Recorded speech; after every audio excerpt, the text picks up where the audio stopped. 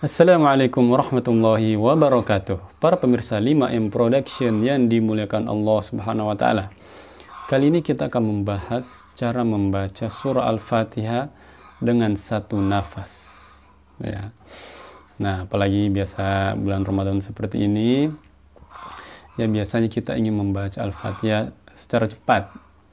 Dan caranya kita menyambung seluruh ayat dalam surah Al-Fatihah. Tentunya dengan tetap memperhatikan tajwid dan makhrajnya, ya jelas. Ya, artinya kita butuhkan, ya. Walaupun ya sunnahnya ya, Nabi SAW ya selalu berhenti pada akhir ayat, ya. Tetapi sekali-sekali kita membaca seperti itu tidak masalah. Nah, banyak orang yang keliru kadang yang membaca surah Al-Fatihah dengan satu nafas atau menyambung seluruh ayat dalam surah Al-Fatihah. Ya. Apa penyebabnya? Kita lihat. Ya. Untuk membaca surah Al-Fatihah satu nafas, hendaklah kita perhatikan harokat akhirnya. Ya, harokat akhirnya kemudian menyambung setelah ayat berikutnya. Ya. Coba lihat. Ya. Kita akan menyambung ayat 1 dan ayat kedua. Gimana caranya? Perhatikan. A'udzu billahi minasy syaithanir rajim. Bismillahirrahmanirrahim. Alhamdulillahi rabbil alamin. Nah, jadi langsung menyambung ya, milhamdu. Ya, jangan sampai kita membaca Bismillahirrahmanirrahim Alhamdulillahi rabbil alamin, maka seperti ini salah, ya. Nah, untuk membahas lebih jauh kenapa bisa seperti itu, nah, dalam mushaf yang kami miliki, mushaf internasional, standar internasional, ya, maka dhabnya menggunakan seperti ini. Hamzanya, hamzah wasol menggunakan tanda seperti ini. Jadi namakan hamzah wasol. Ya. Ini sudah kita jelaskan sebelumnya. Nanti kita jelaskan lebih lanjut. Baik, untuk mengetahui perbedaan hamzah wasol dan hamzah qata'. Nah, kita perhatikan ya, harus membedakan hamzah qata' dan hamzah wasol. Apa itu hamzah qata'? Ya, hamzah qata' artinya hamzah yang terputus secara bahasa. Ya, adapun secara istilah para ulama mengatakan hamzatul qat'i hiyal hamzatul lati tasbutu fi nutqi da'iman sawa'un kanat fi bad'il kalam am fi waslihi. Jadi hamzah ini, hamzah qata' adalah hamzah yang dapat diucapkan selamanya, baik di permulaan kata maupun di tengah-tengah kata atau kalimat. Ya. Nah, itu hamzah qata'. Ya. Dan biasa dalam mushaf Timur Tengah ditandai dengan tanda ya seperti ini, hamzah qata'. Ini namanya hamzah qata', ya, yang tetap terbaca walaupun di awal kalimat, di tengah kalimat, ya. Dalam surah Al-Fatihah, ya, ini contoh-contohnya. Ini namanya hamzah qata'. Jadi tetap nanti terbaca. Ya. Adapun ya hamzah qata', ya perhatikan, ya. Hamzah wasol, ya, maksud saya. Ya. Hamzah wasol artinya bersambung, ya, atau tembus.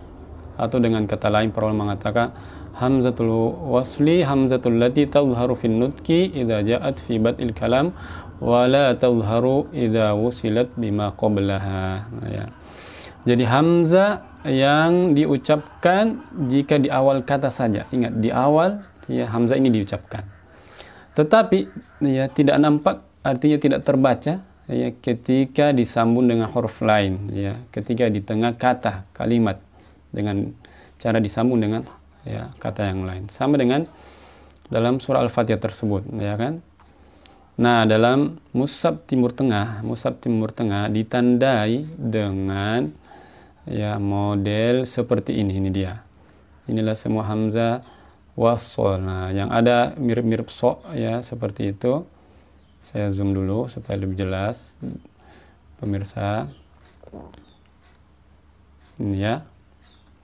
Perhatikan nih, namanya ro susok ya, huruf sod kecil di atasnya. Nah, jadi ini namanya hamzah wasol. Ketika kita menyambung dari sini ke sini, maka dia tidak terbaca. Dari sini ke sini, maka dia tidak terbaca. Ya, lihat hamzah wasol ada permulaan pada ayat 2 dan 3. Nah, kemudian kita lihat ayat kelima. Ini bukan hamzah wasol, tapi hamzah kotok. Artinya tetap terbaca. Kemudian ya, ayat ke-6 dalam surah Al-Fatihah ini dia. Ya, hamzah wasol. Artinya ketika kita menyambung ya, maka dia tidak terbaca. Ya, seperti itu ya. Kira-kira para pemirsa dimuliakan Allah Subhanahu wa taala, jadi sudah paham ya bedanya hamzah wasol dan hamzah kotok ya. Nah, dengan mengetahui perbedaan tersebut, maka insya Allah kita bisa membaca surah Al-Fatihah dengan satu nafas ya. Tentunya nafasnya harus panjang ya. Sebelum kita membaca ayat pertama dari surah Al-Fatihah termasuk bismillah. Ini riwayat kita Habs an Asim. Riwayat lain tidak. Bismillah tidak termasuk ayat. Tetapi riwayat kita sekali lagi dia masuk dalam ayat pertama. Makanya bagi imam yang membaca sir ya, bismillah ini jangan sampai kita ketinggalan basmalahnya ya. Jangan sampai. Baik, kita mulai membaca. Baik, kita ulang ya dari ayat pertama kedua ya. Bismillahirrahmanirrahim. Alhamdulillahi rabbil alamin. Ya, jadi bacanya mil ya. Bukan bismillahirrahmanirrahim alhamdu, bukan. Ya, karena dia namanya hamzah wasol, ketika ada huruf di depannya maka dia tidak terbaca. Nah, ayat kedua ketiga cara menyambungnya ya, narrahman, narroh langsung masuk ya. Perhatikan, alhamdulillahi rabbil alamin arrahmanir rahim. Nah, seperti itu. Jadi narrahman, bukan rabbil alamin arrahmanir rahim. Ya, bukan seperti itu ya. Ketiga dan keempat ini biasa ya, baca saja semua harokatnya. Ar-Rahmanir Rahim Maliki Yaumiddin.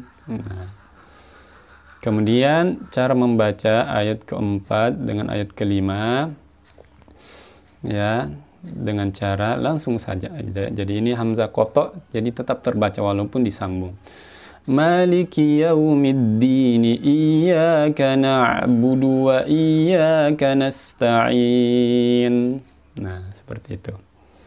Ya, jadi tidak masalah. Nah, yang sekarang perlu berhati-hati di sini dia. Ayat kelima ke ayat keenam. Ya. Coba perhatikan cara bacanya. Jadi langsung ya, nuhdina seperti itu. Iyyaka na'budu wa iyyaka nasta'in ihdinas siratal mustaqim. Yang sampai kita baca nasta'inu ihdinas siratal. Jangan ya. Kenapa ya kadang seseorang membaca seperti itu ya? Karena di mushaf Indonesia dia tidak memakai tanda-tanda seperti ini. Ya, tapi dia langsung memberikan harokat. Nah, disinilah biasa kadang seseorang terjatuh, ya, terjatuh salah membaca karena tidak ada tanda yang mana hamzah wasol, yang mana hamzah kotok. Ya, coba kita lihat cetakan mushaf Indonesia. Nah, seperti inilah cetakan mushaf Indonesia ya. Perhatikan ya, ini kata ihdina ya, dia memakai harokat. Nah, sebelumnya juga seperti itu ya, ada di ayat kedua ya. Nah, sebelumnya juga seperti itu di ayat kedua ya kan.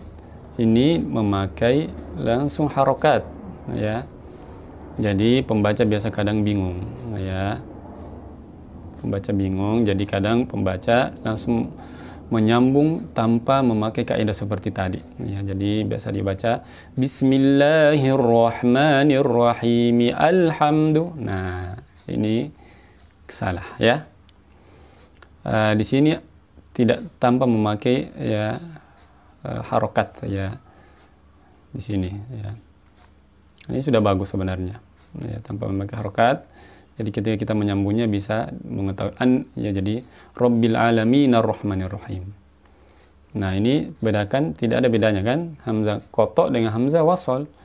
Jadi kadang pembaca yang baru ya biasa membaca tidak sebagaimana ya bacaan semestinya ya. Inilah salah satu kekurangan ya mushaf Indonesia ya. Semoga ke depan bisa diperbaiki lebih baik lagi ya. Kita ulang ya. Jadi ingat di sini jangan sampai kita baca nasta'inu ihdina ya. Karena ini hamzah apa? Hamzah wasol ya. Ini kita jelaskanlah ya, hamzah wasol dan kotok itu mendetail ya. Nanti di pertemuan yang lain, bukan pertemuan sekarang. Kita lanjutkan. Ya. Kemudian ayat 6 ke ayat 7 ya. Ihdina, ini juga ya. Ketika kita memakai mushaf internasional, dia tidak ada tandanya. Gimana cara memulainya? Ya. Jadi lihat saja ya huruf ketiga. Ketika huruf ketiga di sini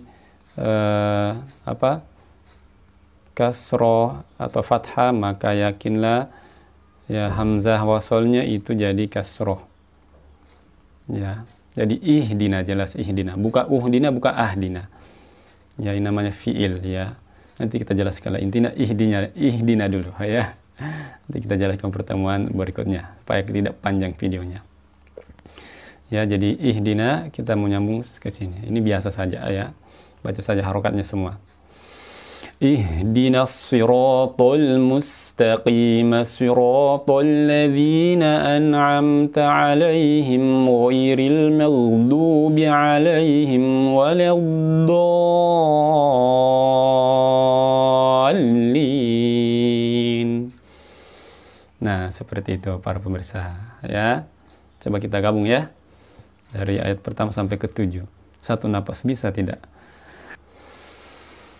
Bismillahirrahmanirrahim. Alhamdulillahi rabbil alamin. Arrahmanirrahim. Maliki yaumiddin. Iyyaka na'budu wa iyyaka nasta'in. Ihdinas siratal mustaqim. Siratal ladzina an'amta 'alaihim ghairil maghdubi 'alaihim waladdallin.